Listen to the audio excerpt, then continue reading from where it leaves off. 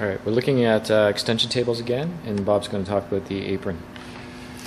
It's just on the table, on the extension table, on the table itself, because it's pinned here and it's pinned here. These can be right flush, so that you don't need a gap there.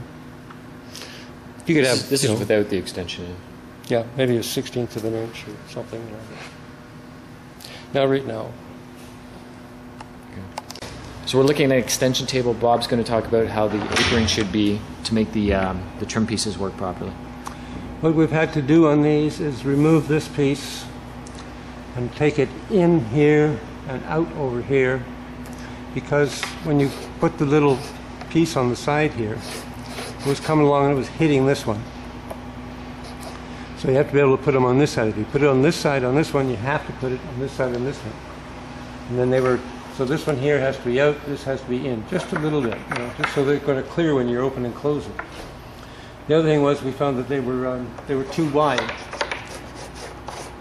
because they're hitting, like this one here right now is hitting on the top right there. So these have to be a little bit narrower so you can center them, and they're going to slide right in between here and here.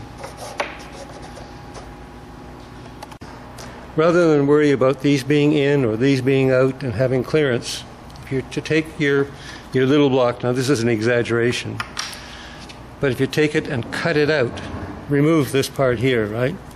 So we nail it on here, then you've got this much gap, so it doesn't matter whether this is in or out or a little bit, it's still going to clear when you open and close the table. So if you were to make them something like that, then we don't have to worry about them being in and out.